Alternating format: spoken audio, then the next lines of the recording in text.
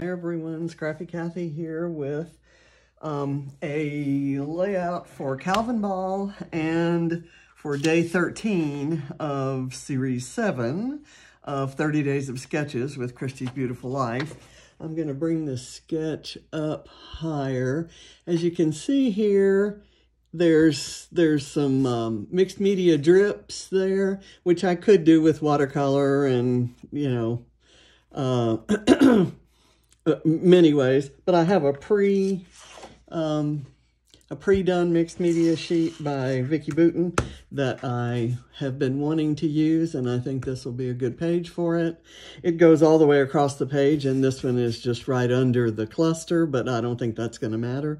It looks like there are 2 sheets of vellum or acetate or some other kind of see-through stuff underneath a single square photo. I have a strip of photos that I'm going to work in, and I'll try to have as many of the other elements as possible there. I have a little bin. Inside this bin is all of the Calvinball points that I kind of gathered together for this particular layout. And some of I have Nouveau drops and splatters and things like that around.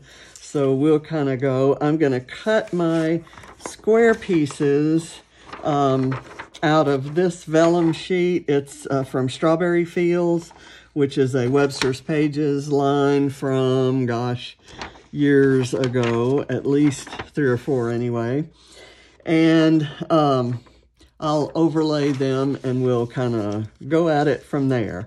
I may not put you through the agony of seeing me apply all of the Calvinball points, and I won't go through the list, but I'll kind of pull them up as we go along. So here we go. I'm going to cut this, and instead of using them square, I'm going to go ahead and use the full 4x6 size because it kind of relates a little bit better to the vertical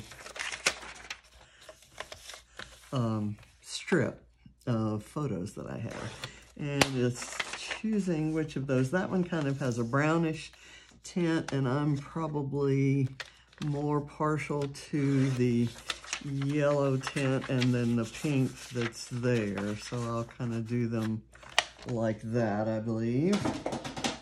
And I'm going to put the yellow kind of here by the golden yellow. Maybe I'll do them this way. And then I'll put the pink here by the pink and purple. And I'm going to use my stapler to adhere them. And I get a Calvinball point for stapling. Let me see if my stapler will reach there. Probably not, unless I go this way. There we go. I've got one on there. And they'll get glued down better as I do some other things. Okay, here's my photo strip. And I thought I'd put it parallel with the angle of this one. I'm going to back it with some foam. That should work.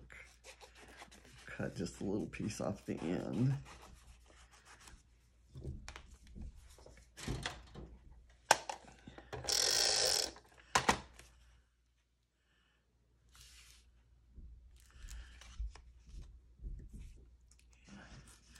There we go.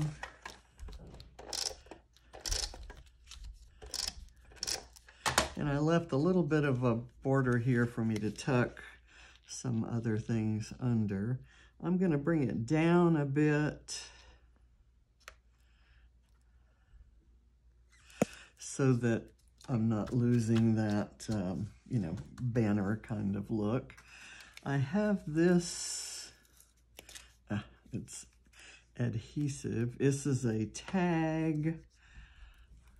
I'll wait to put that on. I want to do the torn paper bits and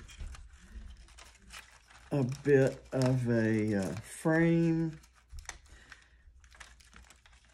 And these. Let's see. Okay, so I'm going to put this along the side of this.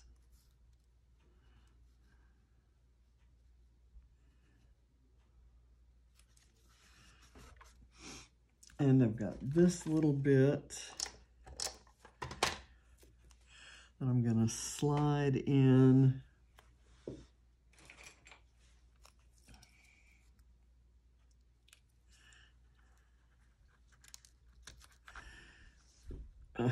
Lift that up and kind of sneak that in there.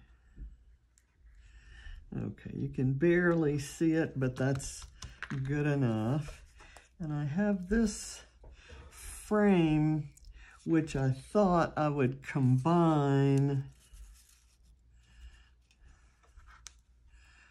with the tag.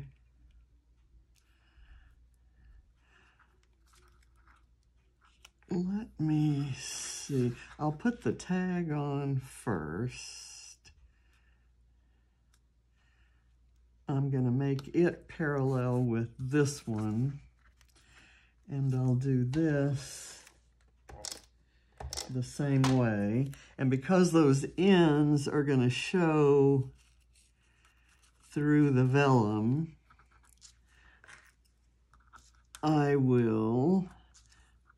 that'll be a good place to put some embellishments to kind of hide that end. Let me do it over a little to the side. And I'm trying to get that angle to be parallel with that one. Not that that makes a huge difference. I'm going to do my unicorn there. And you'll notice in the original there's like a cluster of white leaves or something kind of there. I've cut this kind of feather drop from a cut file. And I'm just going to kind of slide it under there to kind of echo that. I'll put this here and this here. Okay. Now I'm going to finish this sticker sheet of cork stickers by using this word love. My title's going to go here, and I've got that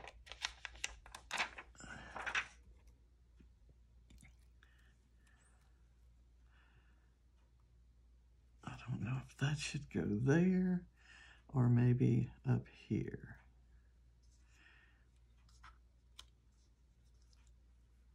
I'm going to go ahead and overlap. I really don't want to do that.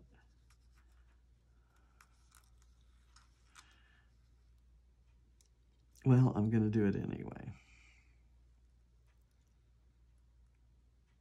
I'm not going to do it. I'm not going to do that there. I'll see where I want to put this. I'm having a moment. Okay, there's a doily cut in half and used in 2 different places on the original, and I like that idea. That's one of my favorite things to do. So I've already cut my doily in half. And I'm kind of trying to sneak it under there. It's not really wanting to go. So I'll tell you what I'm going to do is get some liquid glue on it along this area. And wherever I stick it, it'll hit. And if there's an area that's where the cut is exposed, I will cover it with an embellishment, because we all know that we can cover things with embellishments when we're playing Calvinball. That's one of the best things about Calvinball. This one I'm going to slide in under here. And I'll put the glue directly on there.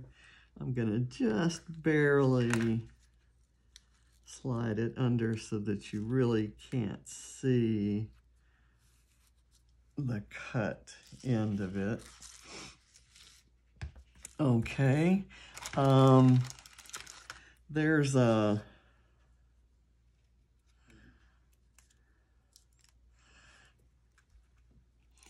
a point that you get by including a tree. Let me take this guy off so that I haven't messed up my ability to stamp that tree on there. And I'm going to just ink it up with black. I'm not going to get fancy as far as color. It might look nice to do it in green there, or even brown, but I've got this black and white here, so I'm good with going black.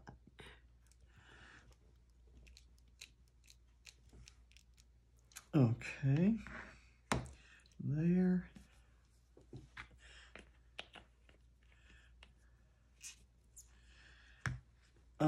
Let me clean that off.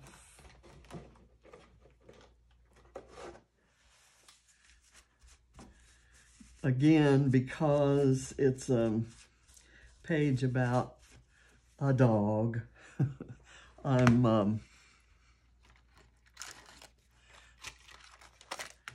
feel free to do any silly kind of embellishing that I want. Okay, I have a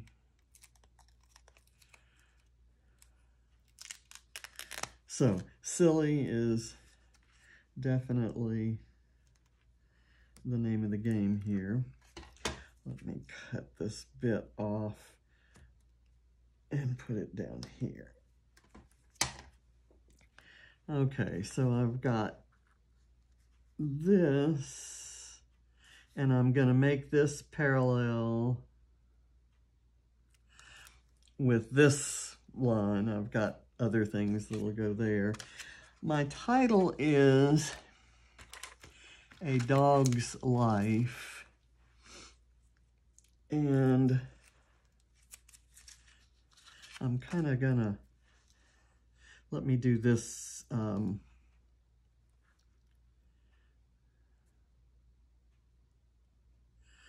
do this rub on here.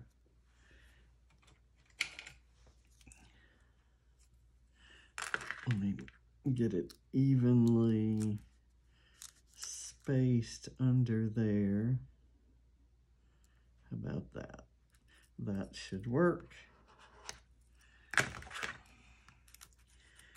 And I'm not gonna worry if this picks up all of the rub-on. These are kind of old rub-ons that I'm using, and they haven't been kept in their packaging, so some areas may have dried out, and I'm gonna let it be imperfect. See, and that is imperfect. So now I will do that and push that down. And I'm going to use this bit of a bow. Where am I going to use that? Maybe we want to use it. I'm bringing this color over to another section of the page. So I'll put that there. And this has that same teal kind of color. Let me put that there. You get a point for something tropical and something floral. So I have a hibiscus, and you can't get any more tropical or floral than that. So let me see. This is a washi tape sticker. So it counts as my washi tape point, I think. My feeling is that that's the case. So I'm just going to kind of put it here, and by putting that like color on, you know, the yellow flower on the yellow background, it's a little bit subtle and doesn't, you know, you need all the help you can get when doing Calvinball so that it doesn't scream, you know, too much. So let me kind of get this done. I'm going to use another staple, and I'm going to glue that on top of that tag. I'm not going to try to pull up that tag and get the ribbon through it. I frankly forgot to put the ribbon on there, so that does not bother me. In Calvinball, you can follow the rules, you can ignore the rules, you can make up new rules. And let's see, I've got a little orange label, and I haven't finished that. I have 2 more on there. So that's another thing that's I can finish. I'm going to put this across here just as a little addition of color. And I feel okay using any color here because all the colors are on the background. And this orange is right here, and there's, you know, kind of a yellow thing coming down. So that's 2 sticker sheets that I have finished. Let's do a star here. I've got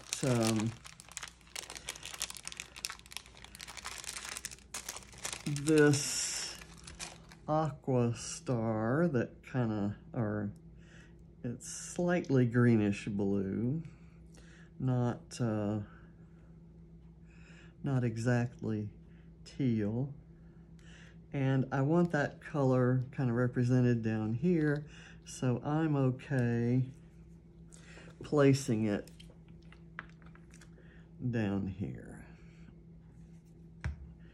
And this and the hibiscus now are kind of a mini cluster. And I need wood veneer, and I need a heart, and this is a page about a dog, so I'm going to go ahead and add my wood veneer heart down here into this cluster. It's a heart with a little puppy paw print. Okay. And let's see what else we have. We still have this love, but I need to do my title. I'm going to fussy cut something that I printed.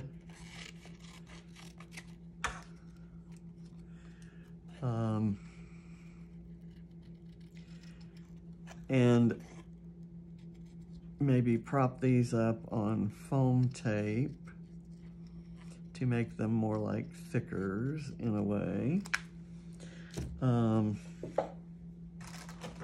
Get the foam tape.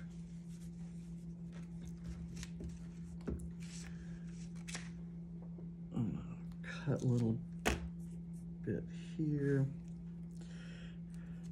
I'll start it here and have it come down.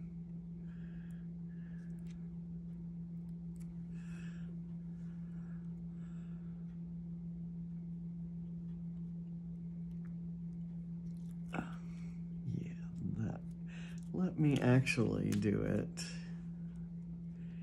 here. And I'm setting it on that angle there. Okay, what happened to the word life? Did I drop it again? It wouldn't be a Scrappy Cathy video if I didn't drop one of my key important elements. Okay, and I'm not just fussy cutting each letter. I'm kind of taking the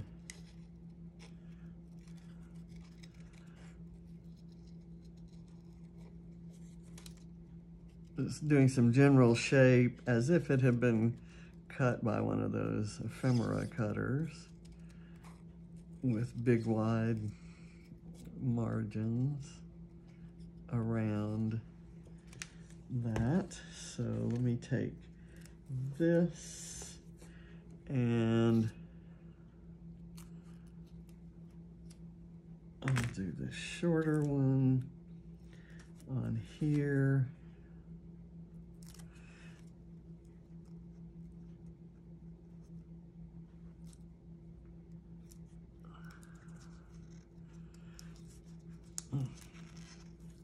I've got that slightly wrong angle. And let me put a little tiny bit over here on the end just to plug this down.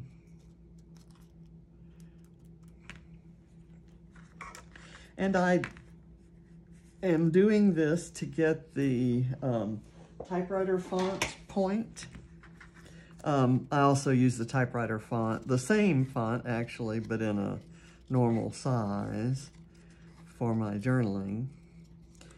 And I thought it would be fun to do that same font, gigantic. I think this is called Typewriter from Hell.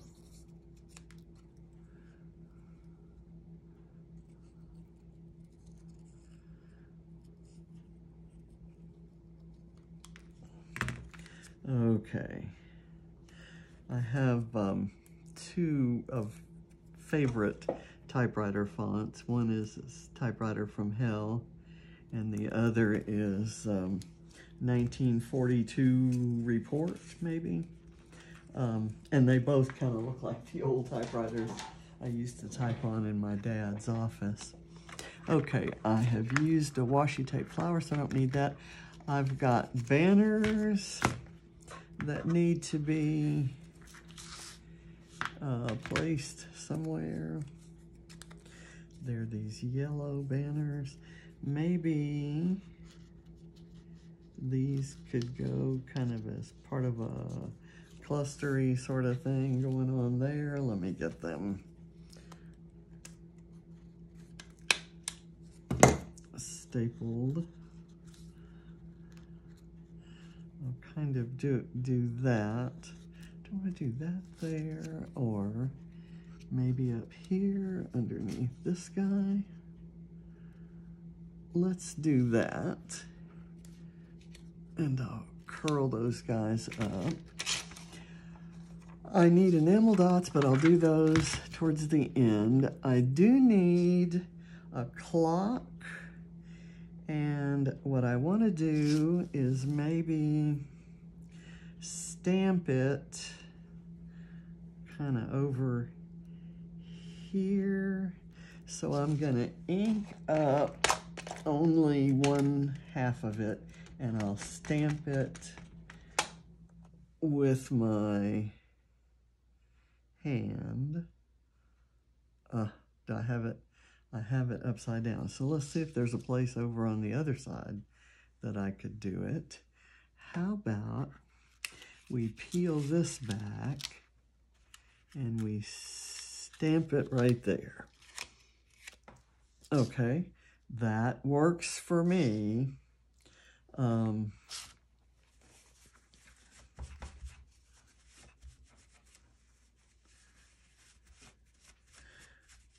Again, I don't have my stamp chamois here, so that's not going to get perfectly cleaned.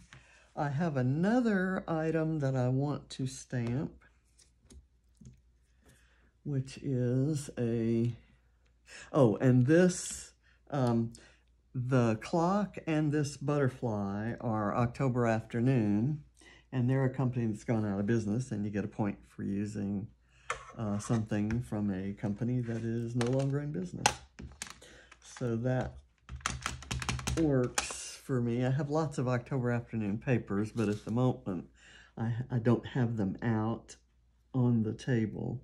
So I'm overlapping the vellum there. Oh, that came out cute on the vellum. I may do another one right there, and yet another one right there, because I think that kind of, it draws your eye to the title.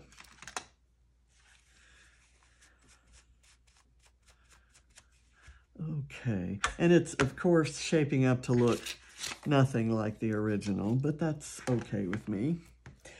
Put that away. Let's see, heart, I've already got a heart.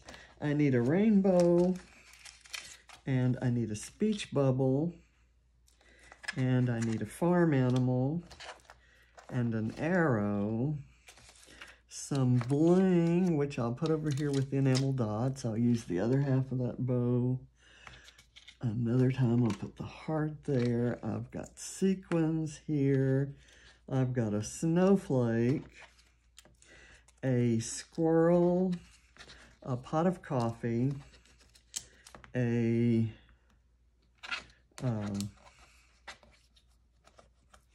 half an avocado,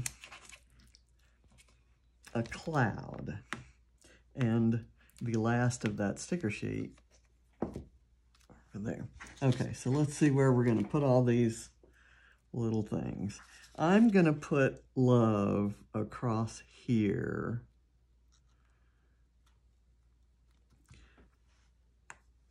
That's clearly the title, and this works out fine for me. I do need the rainbow to go here on this side, because that's the side that's, the right side is cut. So I'm going to kind of slide it under there. And I'm going to place this cloud here. So I'll put a little bit of glue on the part that's going under the cloud. I mean, under the rainbow. So that works. Let's see, the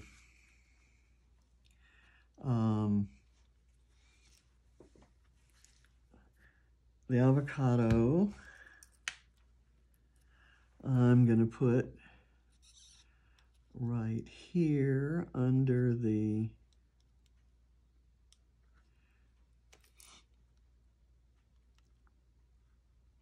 unicorn.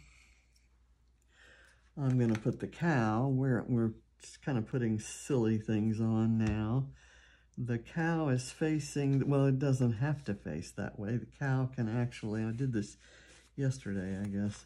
The cow can actually face any direction it wants. I'm going to put the cow under the rainbow and cloud here. There we go. I've got a speech bubble that I thought would be cute right there. So I'm going to put a little bit of adhesive right here on the mixed media part. And if the glue shows at all, you'll just think it's part of the mixed media. And I have a snowflake, which I'm going to kind of try to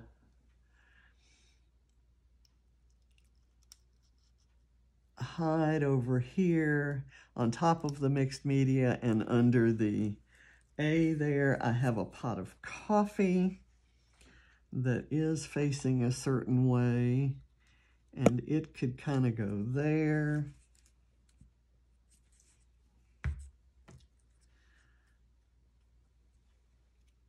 Kind of hiding underneath there, but peeking out enough so that you can tell what it is. I have this adorable little squirrel, which could go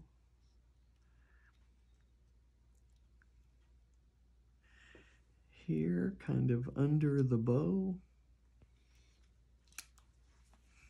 And the squirrel kind of looks like he's taunting Reese. And these photos are Reese likes to cover up with the throws that are on the couch.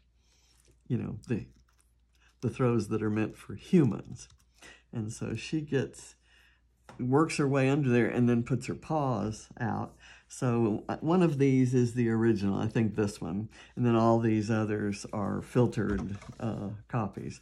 Okay, so I have this arrow and I can do it that way. I'll put a little glue. I just die cut this arrow out of white foam, the kind of foam that I put behind photos. So it's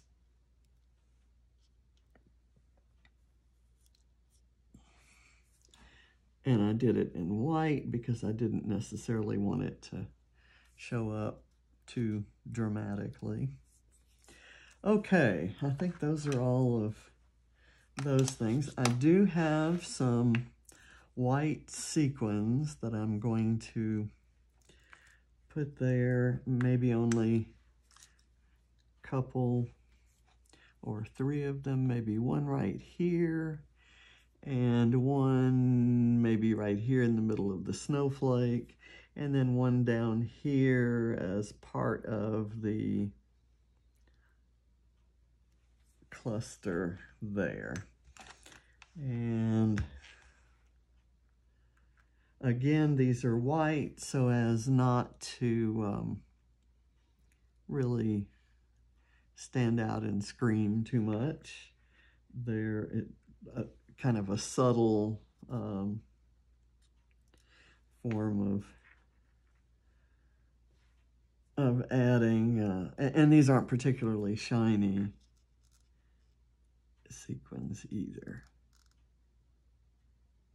So they work for my purpose to be there, but not add, you know, dramatic clutter to things.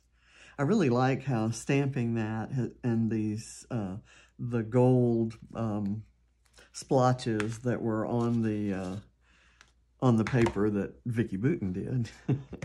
I think those show up nicely.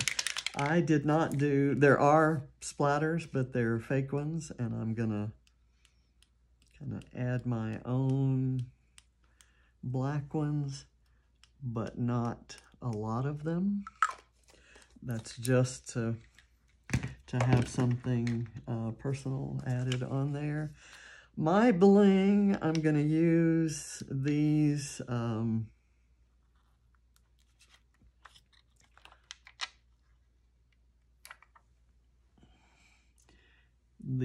dots. I'm gonna put that one there.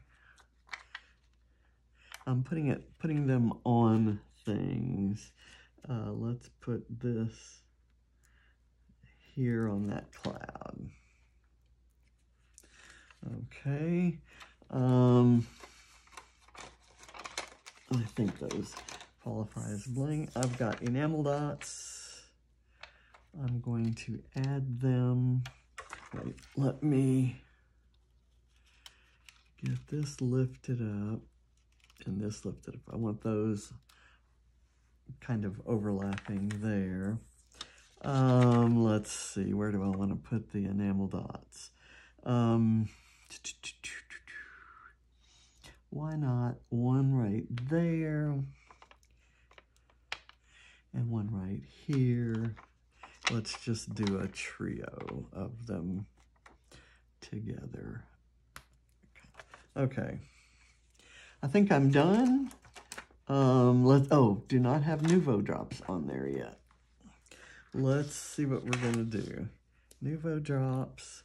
I'm gonna add some Nouveau drops. Let's see, let me cover up my glue, my Nouveau glue. I'm gonna test my Nouveau drops. This is kind of an iridescent blue. It is called, it's Blue Babe. So I'm gonna do a Blue Babe drop right there. One right here. I'm just doing them on top of drops that are already on the page. So not a lot of interest, but just another, you know, kind of decoration for the page. Okay, so I'm done. It, as I said, doesn't look anything like the original, but was certainly inspired by it. So I hope you've enjoyed watching, and I'll see you with my next layout. Not sure what or when that will be. I have all my sketches from Christy's Beautiful Life kind of laid out to make it easier for me to get to them. Watercolor. I didn't use watercolor. Let me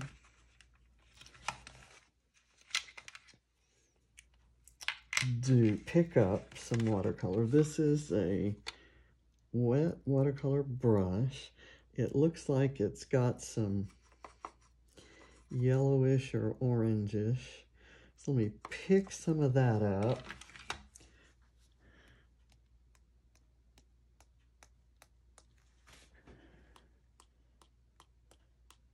And add a few kind of out of place splatters, because Vicky's splatters match the drips. So mine are the splatters that don't match the drips. Okay, so that gets me my watercolor point. All right, so now I'm finished. And I'll see you next time. Bye. Let me pull this back into frame here. And it seems like I have moved the camera. I hope it wasn't like that the whole time.